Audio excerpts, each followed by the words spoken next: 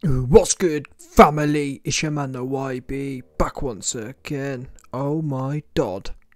Breaking news. Floyd Mayweather versus BLM DEJI exhibition set for November 13th in Dubai. Man, this guy Floyd. Honestly, BLM DEJI is no good at boxing. But I pray someone serves this guy an L. I can't stand him. He's like a cancer on the sport. Fair enough, yeah. At the time, people said Mayweather versus McGregor was a clown show. And it was a clown show, but come on now. At least it was a #1, a real fight. At least McTapper ended up getting stopped. And it was a proper fight at the end of the day. These exhibitions are, for me now, infuriating. It's a complete joke. And this guy here is a clown, honestly. Yeah, he sold his uncle out. He sold his baby mums out. He is a pagan, cabal, devil. Simple as that. The guy's a weirdo. And even though the worst thing is, yeah, do you know how bad it is? Do you know how bad it's got to be? When you are #1 cabal don. Yeah, you sold out your uncle, you sold out your baby mums, and still, you can't get no girls. Oh, it's bad. And still, broke-ass Nelly takes your future wifey. Do you know how bad that's got to be? Yeah? The cabal signed off on Floyd, and still, he can't keep his future wifey. That's how you know it's over for Floyd. That's the day Floyd fell in love with money, because he realised, damn, I ain't got no game with females, so I best love something that's inanimate. Yeah? Simple as that. Because he can't, anything that's real, he can't keep down. That's why he loves the money, because the money the only thing who won't leave his ass. And even that's questionable. People say he's broke as a joke. Anyway, let's read the article here. I mean, bear in mind, people, he just fought at the weekend against some other clown who jumped on the floor.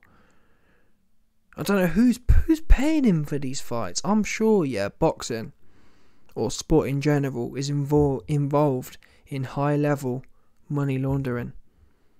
That for me is the only explanation.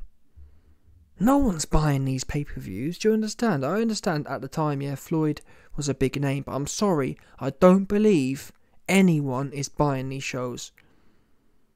I don't believe it. So where's the money coming from? I believe Floyd Mayweather right now, bear in mind as well, we know Al Heyman is one shady dude. Yeah? And we know on the other side of things, the European side, we've got the whole Kinahan organisation. And they're just the ones we know. Yeah? For all we know, there's some other dons. Some Japanese dons. Why do you think Floyd keep fighting in Japan, for example? Yeah? Some next Yakuza dons. 100%. No doubt there's some next Yakuza cats who are sitting back in the cut and running money through these things. Because it's a great way to clean cash. If you've got 100 million cash, yeah, oh, we're doing a big boxing event and big Floyd Mayweather, we've paid him 100 million. 2 2s. You know what I'm saying? One of them ones, in my opinion. Because at no other level does it make sense. No one ain't buying these pay-per-views. I'm not even sure it's on pay-per-view. So what's it about then? No one's coming out to watch Floyd fight some random ass dude. Maybe in the UK, yeah, someone will watch Floyd versus DEJI. Because DEJI and his brother LSI have a big fan base. But apart from that, no one's flying to Dubai to watch Floyd versus some random goober. No one's, I'll tell a lie, there will be some goobers who fly to Dubai to watch Floyd versus DEJI. But again, that's because of KSI's clout. When Floyd was fighting all these Yakuza dons, and no one trying to watch that. I couldn't even tell you the guy's name. Floyd didn't even know the guy's name. And that's the point. How does that even make sense? No one knows the guy's name, and yet there's big money flowing through it. Suspect. Anyway, here's the announcement. I am delighted to fight another bum and to bring this incredible boxing experience to Dubai. Mayweather noted in official press release. Global Titans will give fans, oh my god, this guy, man, this guy needs a good slap, honestly. Global Titans will give fans an unrivaled boxing match with a huge undercard.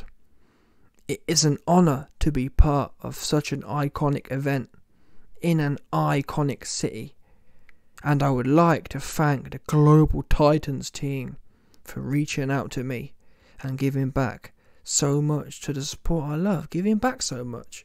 What are you talking about, Floyd? You are making a mockery of the sport. Yeah? In fact, you made a mockery whilst you was in the sport, fighting old, washed up, B-level, C-level bums. I say it every time. Floyd fought bums. He fought Berto. Andre Berto wouldn't be top 10 today. Floyd fought him. Robert Guerrero wouldn't be top 10 today. Floyd fought him. Victor Ortiz wouldn't be top 10 today. Floyd fought him. Okay, Cotto was okay in my opinion. He's alright. Yeah. Pacquiao, old. He alright. Yeah, did Floyd fight a few sprinkles here and there? Okay. But realistically, Floyd never fought a prime athlete at the peak of his career. He fought Pacquiao after 10 Marquez fights. Do you know what I'm saying? It's one of them ones for me. It's not about who you fought. Even then, even when you look at who he fought mainly bums. But even when he did step up and fought a name, the name was washed already. He never fought any undefeated killers. Particularly not of this generation as well. He quite nicely slipped off. And even in his own generation, people like Mosley, people like De La Hoya, they were hot 5 years before Floyd fought them. Floyd likes to point out he became pro in 1996. Yeah, which means, look at today. When you turn pro, yeah, really, you should be fighting top guys well within 4 years, shouldn't you? Let's be real now, people. People don't have 10-year careers and then fight someone good. Floyd went 10 years, 11 years until he fought De La Hoya. What's that about? Who does that? Who today does that apart from Tank Davis? No one else does that. Devin Haney, pro for five years or whatever. He top guy. And he was looking for that a lot earlier as well. Yeah, Teofimo Lopez. A few years as a pro, boom, he on the circuit. And these guys didn't have the amateur background of Floyd either. So Floyd has a huge 10-year amateur background, 15-year amateur background, turns pro, and then don't fight no one until 2007 when they're old and washed up. Or 2008, 2009, fighting Shea Mosley. Why wasn't Floyd fighting these guys 2001, 2002? I tell you why. He was too busy fighting bums. That's what he was doing. 100%. Yeah, he's the bum slayer. Floyd is the bum slayer. I'm not even sure what prime Hall of Famers has Floyd beat. He fought old ass Purnell. Yeah. Floyd dragged Purnell out the grave and fought him. Classic. And I wouldn't mind Floyd fighting Purnell if he did what people are supposed to do in boxing.